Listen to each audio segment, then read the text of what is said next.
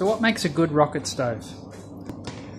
Let's first look at that wonderful thing, the heat triangle. In order to make fire, we need three things: air, fuel, and heat. What a rocket stove does really well is it combines these three things. Now, this is a rocket stove. I am partway through making a small batch this morning. These are the rocket stoves I sell, so sorry if this seems like a bit of a spruik, because it is. I can only ever make limited numbers because of time limitations, and I don't have, I'm not made of, anyway. So, yeah, that's what it looks like before it's painted. In my mind, that's the prettiest part right there, and no one ever sees it. What do you do? I remove all the blue paint and mill scale so that the potbelly black paint sticks really well. So why does a rocket stove do that really well? Well, what you have in a rocket stove, I'm going to draw this for you. Most traditional rocket stoves are either an L or a J. Now, I think we all know what convection is, or hot air rising, because that's really important to understand. So this is our rocket stove, this is that rocket stove in X-ray view. Now, our fuel comes in here, and it's on fire. Now, our hot air is rising up. Now, if hot air is rising up, something needs to come and take its place. We're creating a vacuum.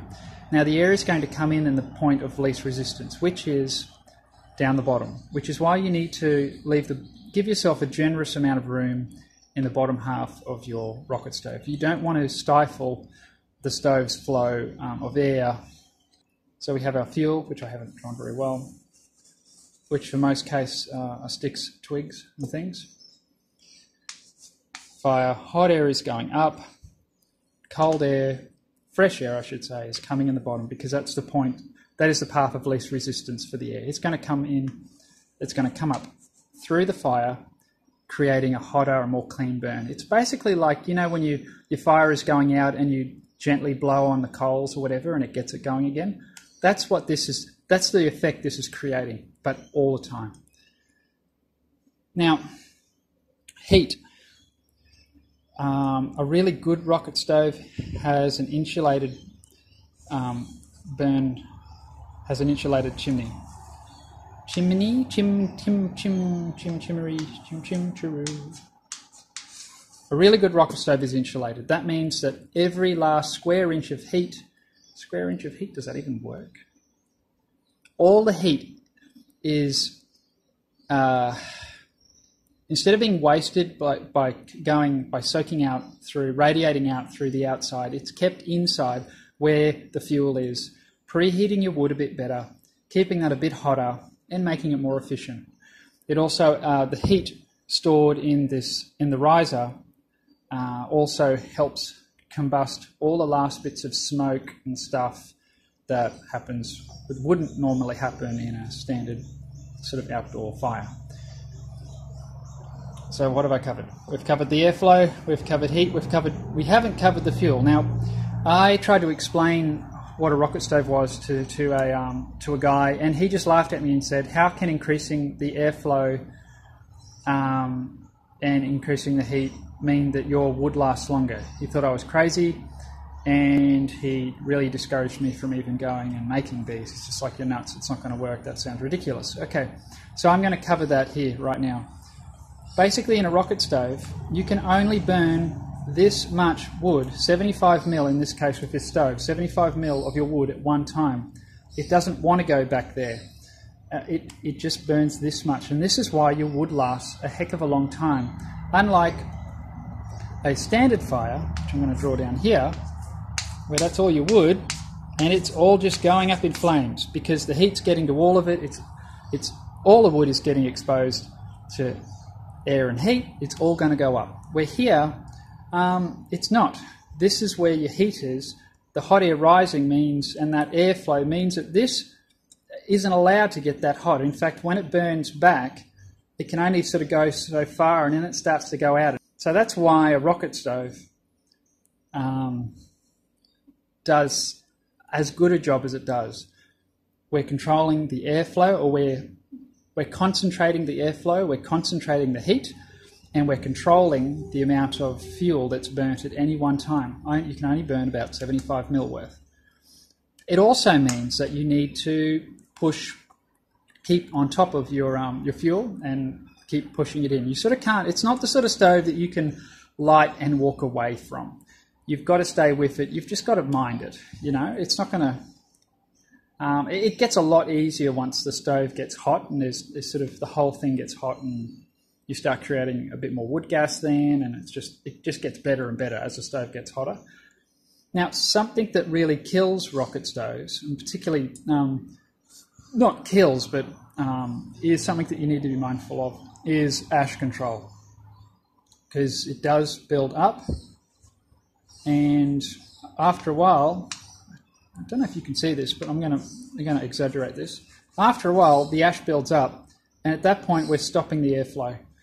The stove doesn't go out at this point, but it does reduce. It loses its effectiveness.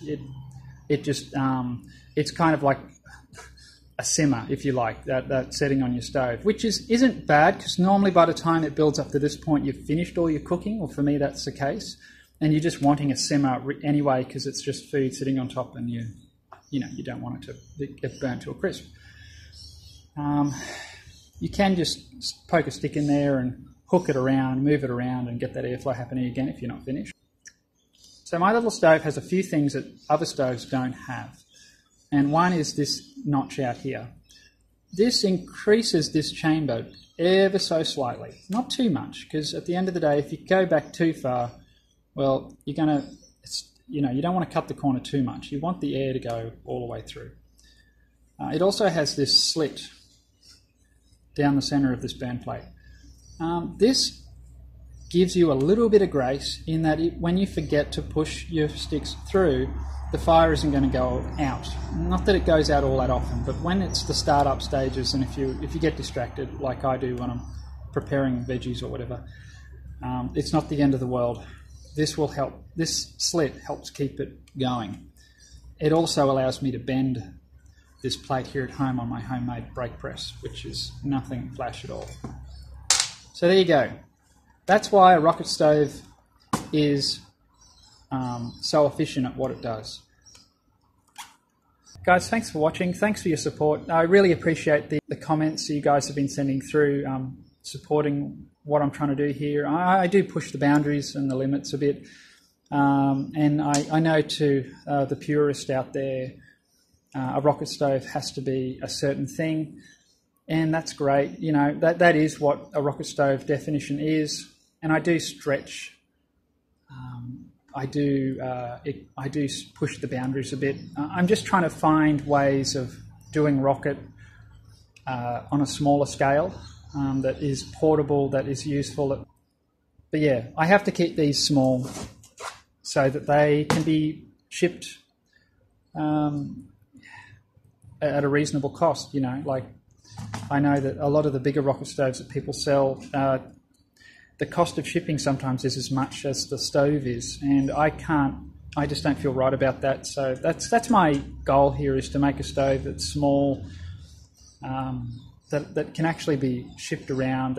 And that means when you get it too, you're not like, you know, it's not taking up a huge amount of space for you as well around the home. If you're anything like me, I'm sort of struggling with space and needing to throw some things out. A little bit of a hoarder. But I use the stuff I keep. So yeah, what else was I trying to say? I can't remember. Thanks guys for watching. Stay tuned. I've had a few brilliant finds in the scrap heap, and I'm going to be making some different stoves soon. Maybe a more traditional style rocket stove for the purist out there. See you guys.